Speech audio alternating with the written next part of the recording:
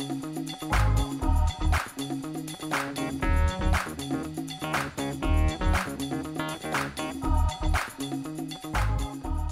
my name is Jamie Timmerwilke, a Global Account Manager here at Global Communications Group in Inglewood, Colorado.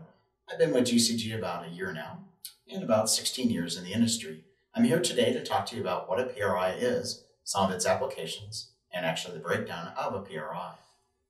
In the United States, we have what's called a T1. That comprises 24 channels. 23 of those channels are used for voice, and the 24th channel is known as the Delta channel.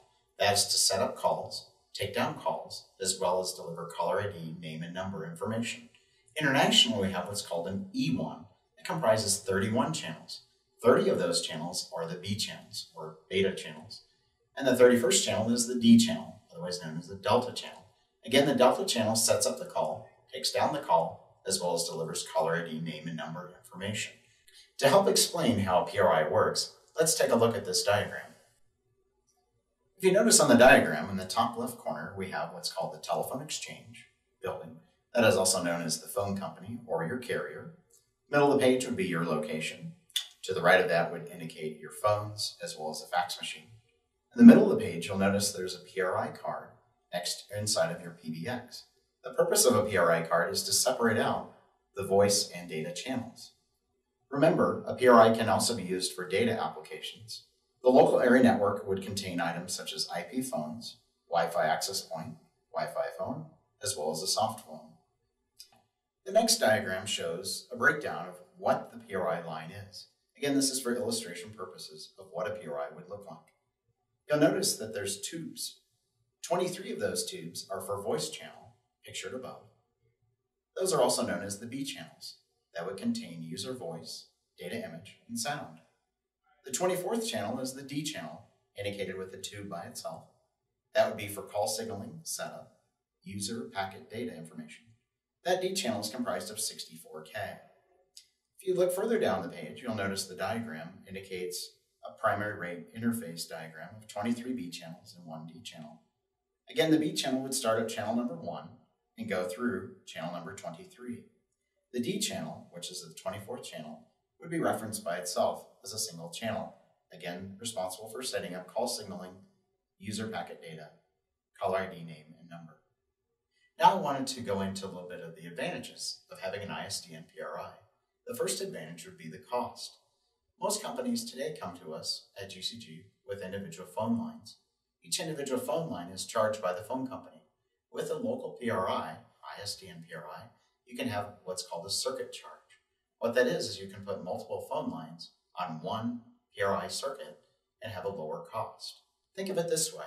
If you were to have 20 phone lines, you would be charged individually for each phone line, as well as any features that you may have on it, such as voicemail, call hunting, caller ID, name, and number.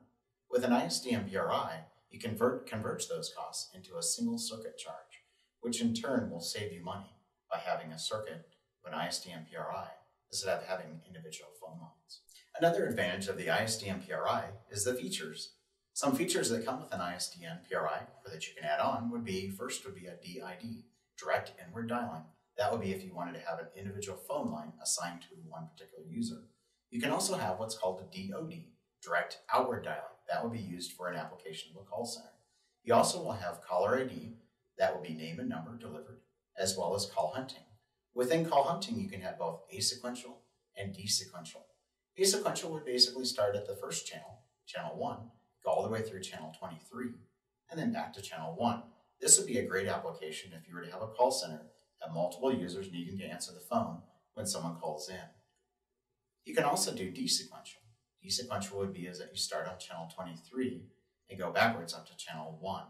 The advantage of that would be if you have users that are sitting in a pool in a call center and they needed to answer a phone, they're a different priority. As you know, as you're learning, an ISDN PRI can be customized to suit your business needs in many ways. Now that I've reviewed with you what an ISDN PRI is, we've reviewed some of the features and benefits of a PRI, I wanted to share with you a diagram that will illustrate a way that we are actually using PRIs today to cut costs for organizations. As you'll see on the diagram, in the left corner we have public internet, in the middle we have carrier network, and below we have the phone company or the carrier. To the right of that, you'll notice it says private T1 circuit. To the right would be your locations, which comprise your PC users, your servers, and also your phone system. With this type of application of PRI, we are migrating or merging internet traffic as well as voice traffic being delivered over a PRI. This is a great benefit to companies such as hospitals, financial firms, schools, manufacturers, and auto dealerships, just to name a few. The advantage is a PRI will provide increased flexibility with the option to assign channels for specific purposes, such as voice, data, or even video. Most PRI circuits also come with SLAs, service level agreements. That ensures service uptime and call quality. We hope that you've enjoyed this overview of ISDN PRI service.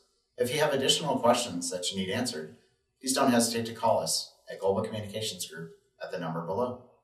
Thank you.